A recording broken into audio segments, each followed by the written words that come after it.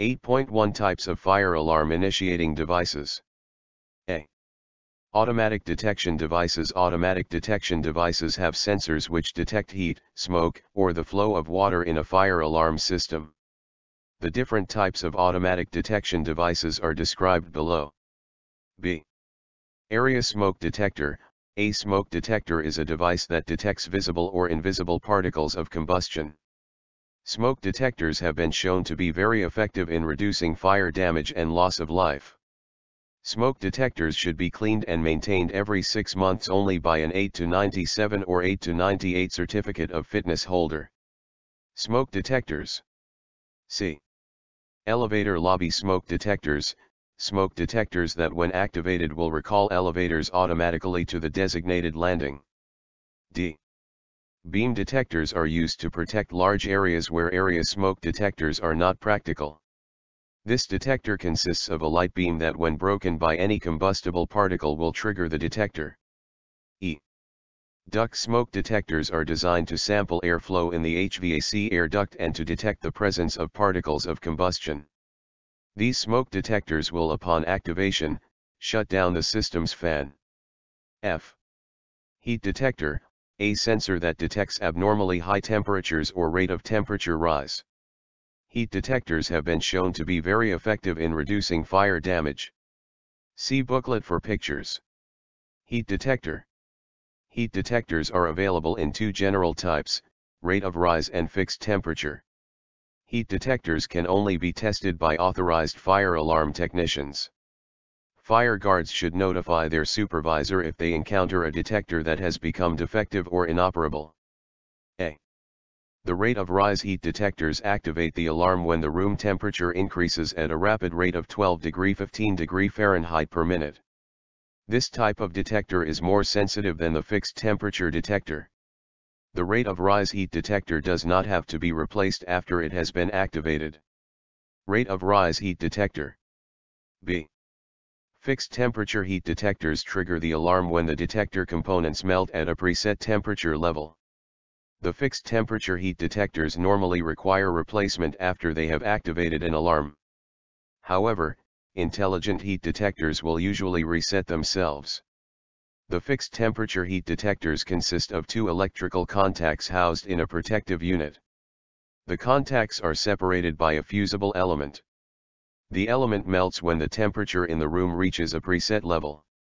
This allows the contacts to touch. When the contacts meet, the detector activates the fire alarm. Fixed temperature heat detectors. See booklet for picture. Heat detector with protective mechanical guard. See booklet for pictures. Where subject to mechanical damage, a heat detector shall be protected by an approved UL/FM mechanical guard as shown in the picture above. This guard will also make it more difficult for building occupants to tamper with the detectors. Proper preventative measures shall always be taken to protect all fire alarm initiating devices, especially during construction work within the shelter. 8.2. Manual or pull station alarm initiating devices. All building occupants and employees must be knowledgeable and trained how to manually activate the alarm initiating devices. Generally, these pull stations are installed at several locations on the premises and are usually located near the exits of a building. Activating the pull station is the most effective way to notify building occupants and employees in case of an emergency. There are two types of manual alarm initiating devices. They are called single action and double action stations. A. Single action pull stations. Single action stations require only one step to activate the alarm. The cover on these alarm stations serves as a lever. An example of a single action station is shown below. This kind of alarm station is often found indoors, example, in office buildings. When the cover is pulled down, it allows a switch inside to close. This sends the alarm signal. Single action station, see booklet for picture. Activating a single action station, see booklet for diagram.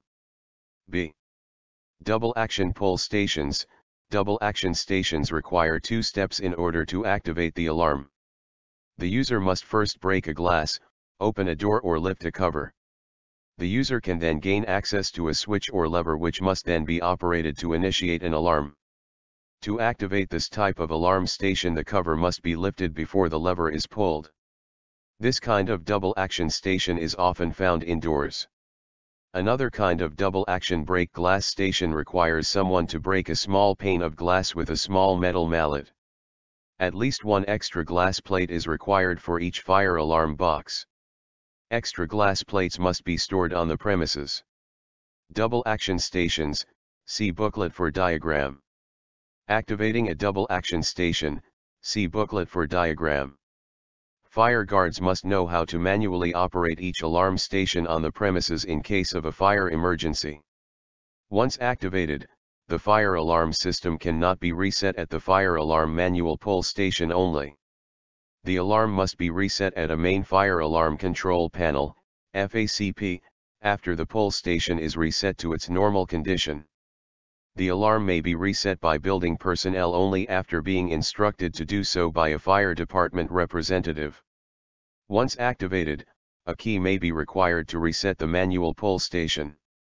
Fire guards should be aware that in some buildings, fire alarm pull stations may exist that have a white stripe across them. Prior to 2008, a manual pull station shall have a white stripe across it, which would indicate that such station will send a signal to the central monitoring company. However, since 2008, the requirement of such stripe no longer exists. Any fire alarm system which was designed under the 2008 building code in any occupancy shall transmit a signal to the central monitoring company. Although buildings constructed after 2008 may not have pull boxes with white stripes, it is still important that fire guards are knowledgeable about which manual fire alarm pull stations send a signal to the central station company and which pull stations do not. All fire alarm pull stations installed or relocated after April 1, 1984 should be installed so that the handle is approximately 4 feet from the floor and it is located within 5 feet of the exit doorway opening. Manual stations should never be blocked or obstructed. 8.3. Carbon monoxide devices. Carbon monoxide alarm, a single or multiple station alarm responsive to carbon monoxide, containing a built-in initiation sensor, notification device, and power supply, battery or electric with battery backup, and is not connected to a system. Most homeless shelters require carbon monoxide alarms. Carbon monoxide detectors. Carbon monoxide detector, a device that is responsive to carbon monoxide and is connected to the fire alarm control panel. Carbon monoxide detectors are required in any building that has fossil, gas and oil, fuel burning equipments. Carbon monoxide detector. A carbon monoxide detector is a device indicating a concentration of carbon monoxide at or above the alarm threshold that could pose a risk to the life safety of the occupants and that requires immediate action. Carbon monoxide detectors shall be installed, tested, and maintained by qualified personnel in accordance with the manufacturer's published instructions. If a carbon monoxide detector is in alarm condition and cannot be reset, this could indicate that carbon monoxide is still in the premises. Until such time that carbon monoxide can be excluded as the source of the alarm, the assumption should be that carbon monoxide is present and appropriate life safety precautions should be followed. 8.4. Sprinkler water flow detector. A sprinkler water flow detector is a device which initiates an alarm indicating a flow of water in a sprinkler system. It is designed to signal when water flows through the fire protection system. Water flow detector, see booklet for diagram. 8.5. Audio and visual notification devices. Audio and visual notification devices are fire alarm system components such as bells, horns, speakers, lights, or text displays that provide audible, tactile or visible outputs or any combination thereof. A. Horns, horn/strobes. See booklet for pictures. C.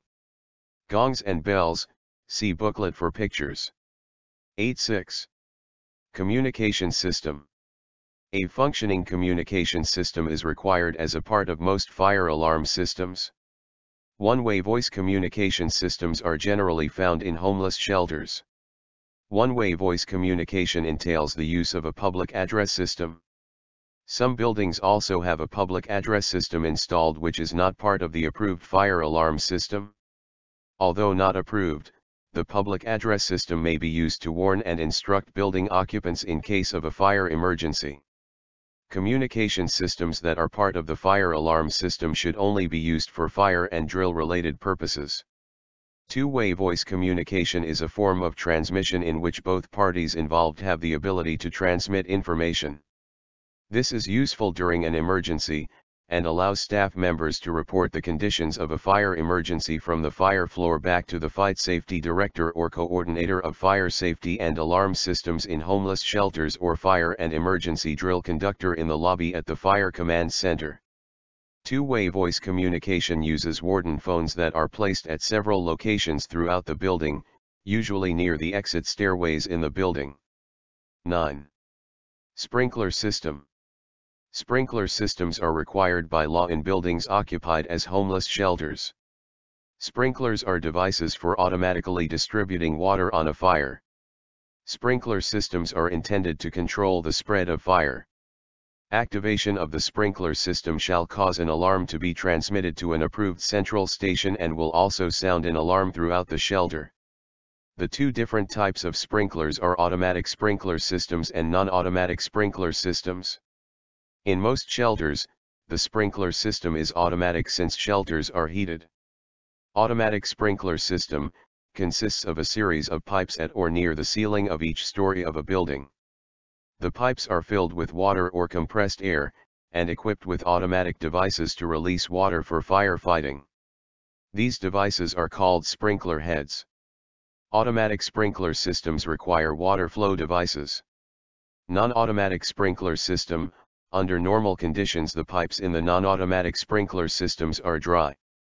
Water is supplied when necessary by pumping water into the system through the fire department connection. Sprinkler heads must never be painted over and must not accumulate dust and debris. Sprinkler heads that have been painted over or have accumulated debris or foreign material must be replaced immediately with a new sprinkler head.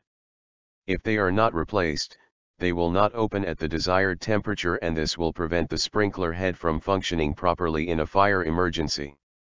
The pictures below show examples of sprinkler heads that have been painted. The Coordinator of Fire Safety and Alarm Systems or the Fire Safety Director are responsible for ensuring that the inspection, testing, and maintenance of the sprinkler system takes place as required and on schedule. Depending on the type of sprinkler system in the shelter, inspections, testing, and maintenance could occur on a variety of different frequencies. The F-80 or F-58 holder is responsible for verifying that the person who is inspecting, testing, or maintaining the system has the proper C of F and/or license and that a written record of their work is kept on the premises. Annually and once every 5 years sprinkler systems must be tested and maintained by either a master fire suppression piping contractor with an S12 C of F, or a person who possesses a master plumber license in addition to an S12 C of F. For the full inspection, testing, and maintenance schedule for sprinkler systems, fire guards should reference NFPA 25. It is also highly recommended that fire guards familiarize themselves with the S12 Certificate of Fitness for citywide sprinkler systems, which can be found on the FDNY website at the web address below. http://www.nyc.gov/html/fdny/pdf/conf/study_clear_systems.pdf. 10. Standpipe systems. Standpipe systems provide water that firefighters can manually discharge through hoses onto a fire. Water is fed into a piping system. The piping runs vertically and horizontally throughout the building. The pipes running vertically are usually called risers. The risers are usually located in the stairwell enclosures or in the hallways in the building. The piping system supplies water to every floor in the building.